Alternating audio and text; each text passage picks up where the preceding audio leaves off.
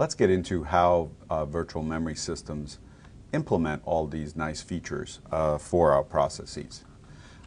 Let's review the problems that virtual memory is trying to address. First problem is we have to fit a huge memory address space into a tiny physical memory. Again, physical memory does not have 16 exabytes of space. Typically it's just a few gigabytes.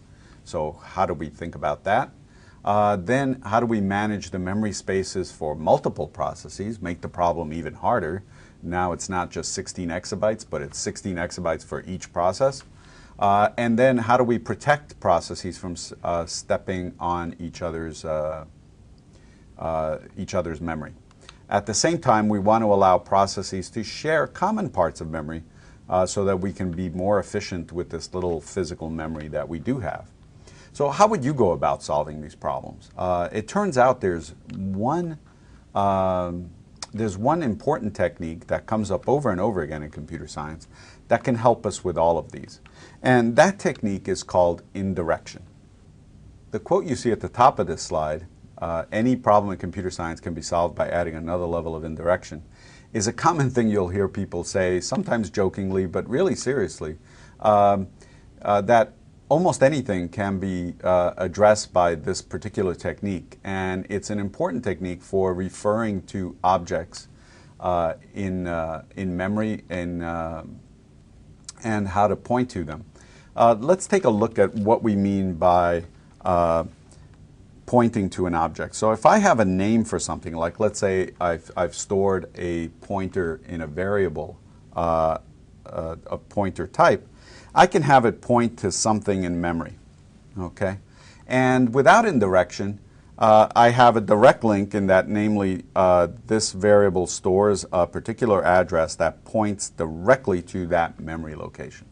That works great until I decide that I want to move this thing in memory and put it somewhere else. And if I want to do that, I have a problem in that I have to go find every single variable that might have pointed to that object and change the address stored at that variable. Well, that can be very burdensome and hard to keep track of.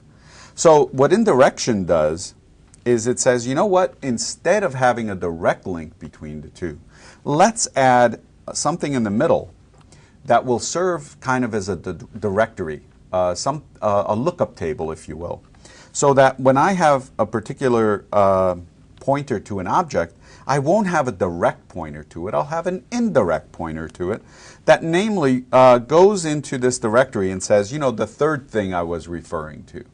So that now I will look it up in that directory in the third slot, for example, and find the address of the thing. Now that involves an extra step. I have to first go to this place in memory, find the directory, look up the third element of the directory, and then I'll get the address in memory that I really want. So it's a little bit of extra cost because I have to do that second memory access.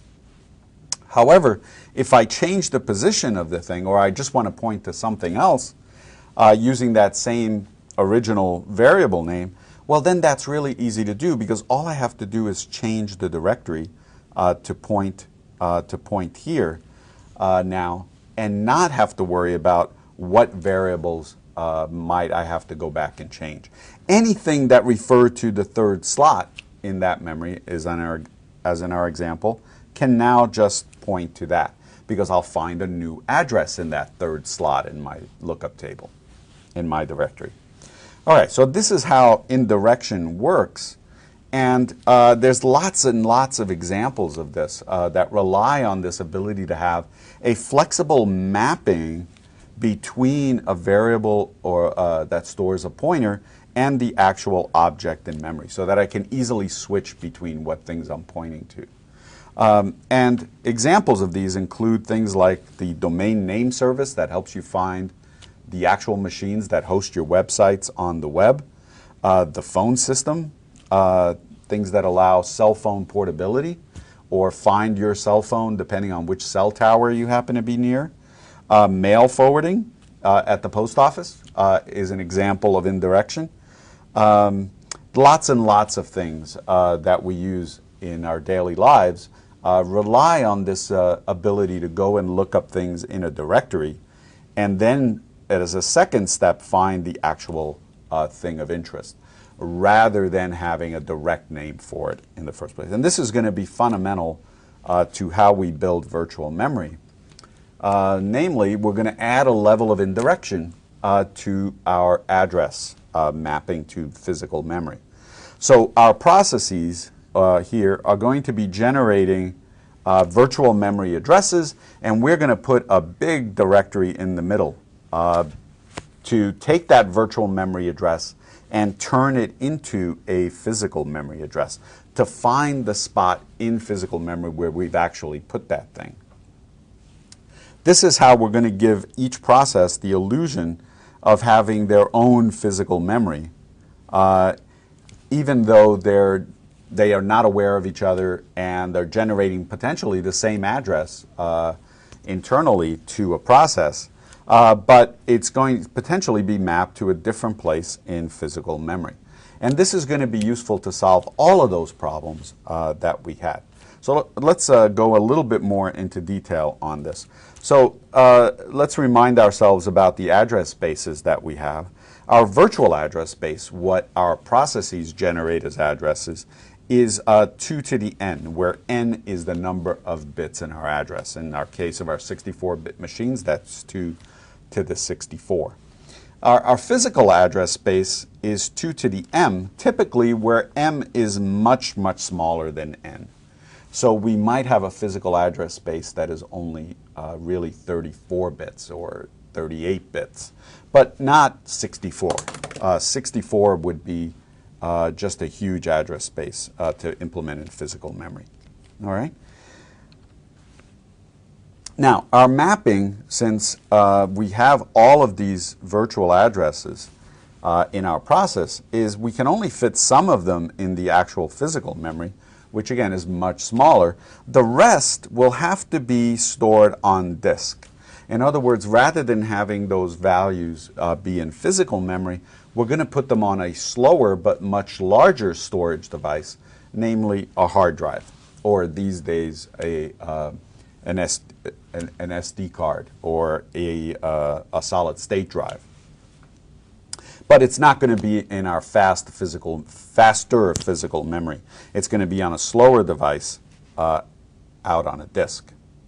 All right, so what we'll want to do is, as we execute our program, we may need memory that is stored on disk. At that point, we'll want to get it and bring it into physical memory so we can access it there. And we'll see the details of that in a little bit. So let's just remind ourselves, if we were just using physical addressing, what we would have is our CPU would generate a physical address. It would go directly to main memory, find the location in the main memory where that address is, and get the value there and bring it back into the CPU. All right? In this case, reading 4 bytes out of the memory.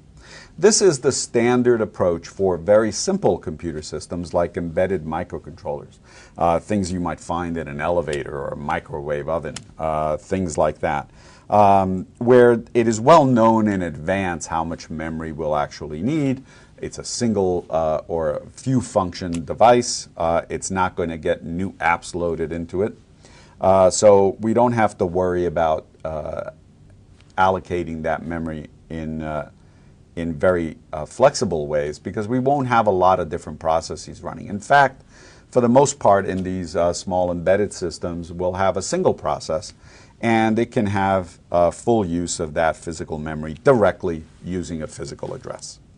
However, in larger systems, things like our desktops, our laptops, even our cell phones these days, and certainly servers, we will have a CPU not generate a direct physical address, but a virtual address that will then go through a mapping function, here labeled an MMU, or Memory Management Unit, that will keep track of where those pieces of memory are. Are they in physical memory? Are they on disk? And we have to bring them into the physical memory before we can access them. All those sorts of things will be done inside of this memory management unit, which will then generate a physical address that will be used to actually access the physical memory. And again, just get that data and bring it around back into the CPU as before.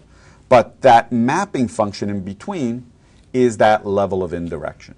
And that is one of those great ideas in computer science that is used to solve many, many problems.